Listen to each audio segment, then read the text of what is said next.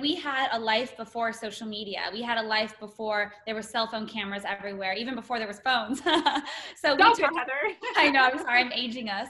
So we talk a lot about the life before all of that and the flashbacks to our past lives. And we talk about that with our guests. And there's like nothing off limits. Like everyone could just be themselves and just have so much fun. Yeah, we like to be a free space, everything positive. We don't like to bring up a lot of negativity.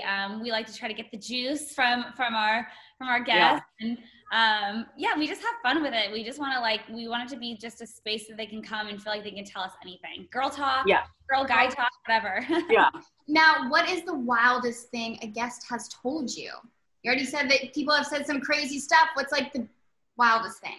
Jess, I think I know exactly what you're thinking because I'm thinking the same thing. And I don't know, that just came out today though, right? You know what? Yeah, I mean, I guess if it's out there on Flashbacks, we might as well just say it. But, you know, well, okay, so we had Sheena on today and she was talking about her hookup with John Mayer. And her and my sister are best friends. And my sister was on the original season of The Hills. And I guess they had, Sheena admitted that they had a little fun together with John Mayer. Like and some type of relationship together. And I never knew that as her sister. And Sheena just is she's an open book. And if you know Sheena, she just was telling us all this. And Heather and I's faces were like, oh, wait. And I thought maybe Jessica knew because it was her sister. And Jessica afterwards was like, because I thought maybe she was just kind of like I could tell she was shocked, but I was like, maybe she just doesn't want to comment on it. But I was like jaw dropped, like, okay, I need to hear more about this because I know her sister very well. I've known Jessica very well. Yeah. So we're both like, wait, what happened? When did this happen? So we got to hear the whole backstory. I still have yet to talk to Stacey about it. I was going to say, did you call her and be like, excuse me, hello? So, no. So I have to get Stacey's side of the story because we all know there's 3 sides to every story. Literally. That is fun. So she needs to be the next guest on the podcast. Yes, she is. And then Heather and I, we all take care of each other at Action Park Media. So we did her show as well. So that should be coming out the next couple weeks. Oh, yeah, we had fun on Sheena's show as well. That's so fun. Now, is there any WTF moment that you guys have spilled and then you're like, oh my God, why did I just say that? Well, every day.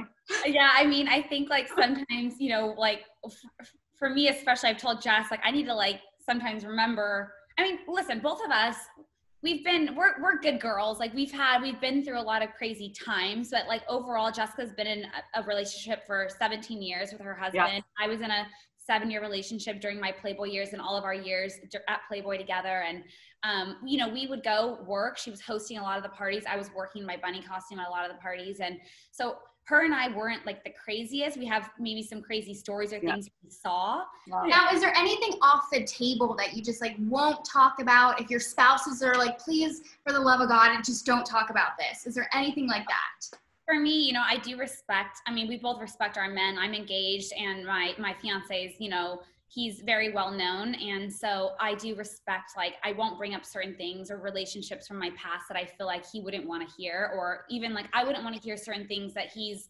done or certain things he's dealt with in his past. So I just feel like I really am conscious about respecting that. And then also I have stepkids. Jessica has kids. So of course we know our kids one day would be listening to our podcast and hearing about our lives or things we say. So I am very aware and like I said, we are both good girls, but you also want to be respectful to your spouse. Right. Yes, I agree with Heather. Nothing's really, I've been with my husband for 17 years and he just laughs. He calls himself this is you. Yeah. He's like, what if I have nothing to talk about or if I feel whatever, I'll say a funny story about him or something to do with us. And he calls himself dead air time because I'm always we can't, it's just, I don't know. So I guess nothing really is off limits, but obviously like Heather said, of course I have so much respect for my family. So I'd never put them in a bad light, but when I say off limits, I think Heather and I pretty much, besides that, it's fair game.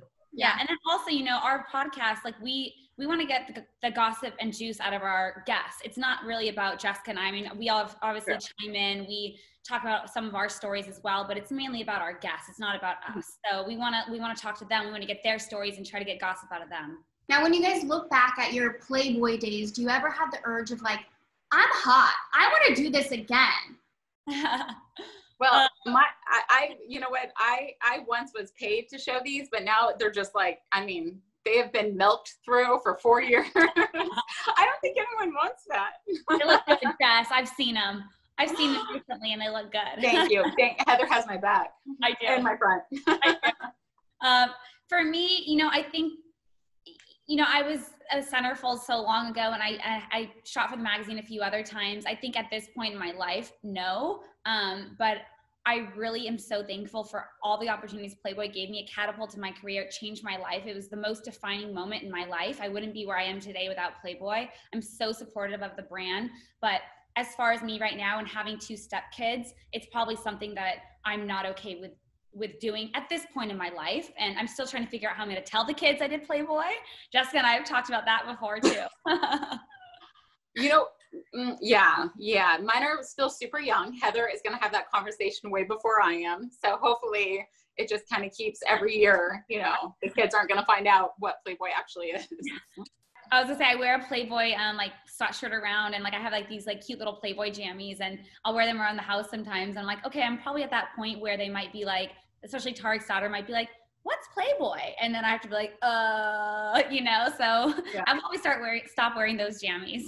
Heather, you have had a couple of Selling Sunset co-stars on the podcast. Do you have any plans for more? Chriselle?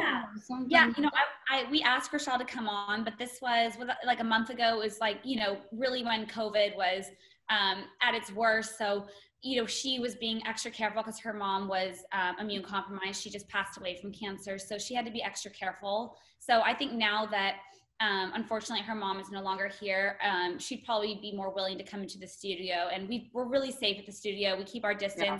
You know, everyone is away from each other. There's not a lot of people there. It's very minimal. So I think she would feel comfortable. I'd also love to have Jason and Brett on. Don't you think that'd be fun? Yeah. That'd be so fun. Like listen to them, like their dating stories. I mean, they're just like total bachelors and have the craziest stories. So I feel like they'd be really fun to have on. Chrissy Teigen recently tweeted saying that she doesn't really know if you and your fellow Selling Sunset co-stars are actually realtors. So I want you to set the record straight for us. That's hilarious. We all are real estate agents. We've been in established office for years. I've been at the Oppenheim Group since 2015. I'm about to close on a $3.2 million house down here in Newport. I'm closing next week on a $2 million house up in LA. I had 8 offers over asking. I have 4 backup offers. You know, it's like I'm flipping a house down here, another one down here in Newport. So, you know, we are as busy as ever. We are a boutique agency, so I don't know, but she has seen the show. She obviously has heard of us at this point. So, you know, I don't know where she's been hiding under a rock, but we all are very active real estate agents, and we're very, very busy at the moment. I love it. Now, any idea of season 4? You know, I can't imagine it not happening, but unfortunately we don't have official news, but I need everyone to binge the show, keep watching, because that'll officially get us to season 4. So, you know, my fingers are crossed. I can't imagine, like I said, it not happening, but, you know, there's always a chance. So as long as everyone keeps loving it, then hopefully we'll get it. You guys can find Flashbacks on every podcast outlet. It is run by ACTIONPARK MEDIA, owned by Kevin Conley, and my Instagram is at @IamJessicaHall. And I'm throughout Facebook, Twitter, and Instagram, I'm Heather Rae Young, and Rae is RAE.